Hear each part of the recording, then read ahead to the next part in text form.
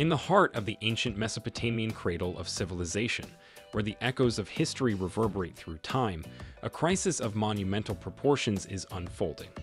The Euphrates River, once a life-giving artery of the Fertile Crescent and a symbol of abundance, is now grappling with a profound and alarming transformation. Its waters are diminishing at an alarming rate, leaving a trail of parched earth and unsettling questions in its wake.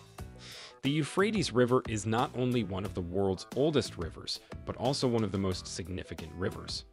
This river is the site of a significant amount of historical events.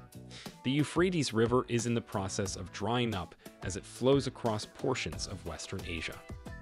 Why has the river historically struggled with maintaining enough water levels in its channels? To what extent does the Euphrates River play a significant role? Some people see the connection between the drying up of the river and the end of the world, but is this a valid theory? If one looks to the west of the Tigris River in Iraq on a map, they will quickly see that the Euphrates River is situated there. The village of Haifa may be located in the immediate vicinity, while the nation's capital, Baghdad, can be found just across the Tigris from its mouth.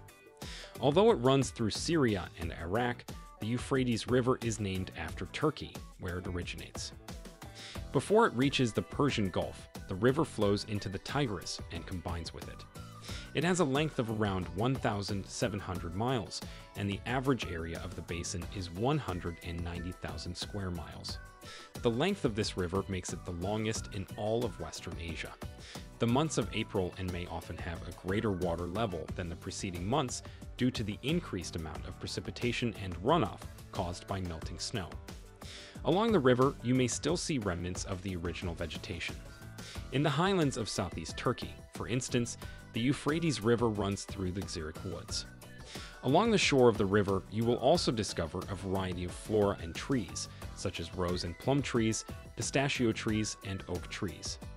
Cereal crops such as wheat, rye, and oat are typical in climates with a higher dryness index.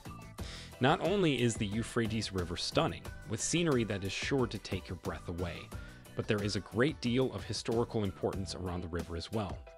For instance, Sippar, Nippur, Shuruppak, Mary, Rur, and Urkuk were all ancient cities that were located along the riverbanks. It was fortunate to have water.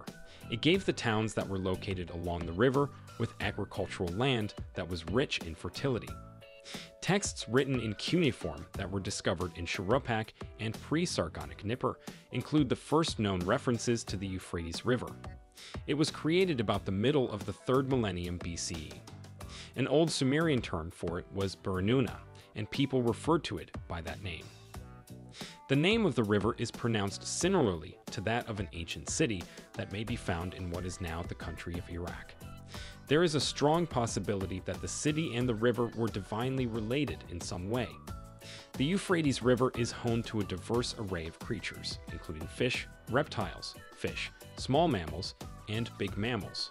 Not only are there many kinds of animals, but there are also many kinds of plants and wildflowers. For instance, the Persian sand viper, the Levantine viper, the desert black viper, the beaked sea snake, and the yellow sea snake are the species of sea snakes that are most often found in the Euphrates River. Along the riverbed, willow trees and wild grass may be seen growing. In addition to the vegetation, there are also animals such as shrews, river otters, wolves, hedgehogs, and wild pigs that may be found here.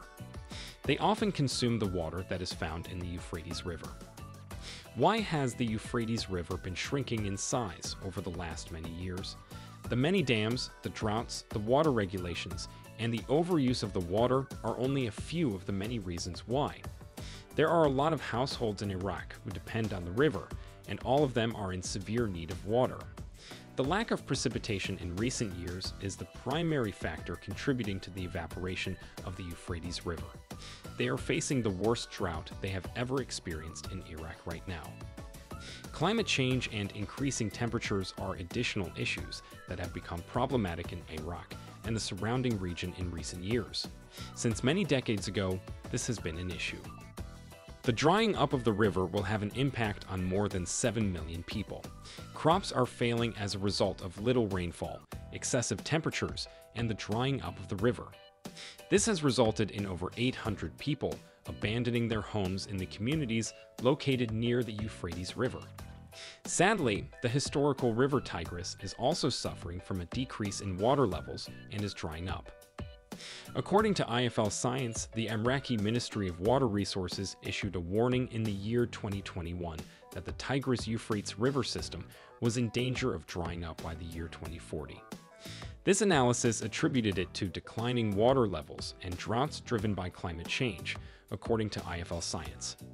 The lack of rainfall is certainly a contributing factor, but regulations that are unequally applied to water have made the situation considerably worse.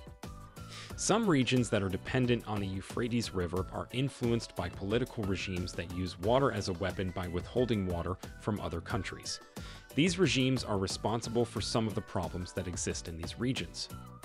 According to the CSIS, in 2021, Syria accuses Turkey of restricting the flow of water from the Euphrates River along the border between Syria and Turkey.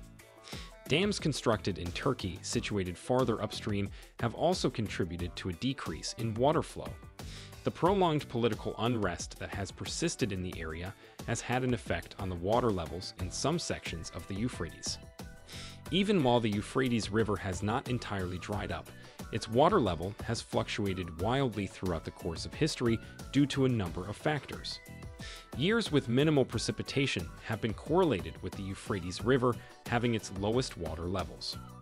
According to IFL Science, satellite imagery reveals that the Tigris and Euphrates River basins saw a loss of around 34 cubic miles of freshwater between the years of 2003 and 2013.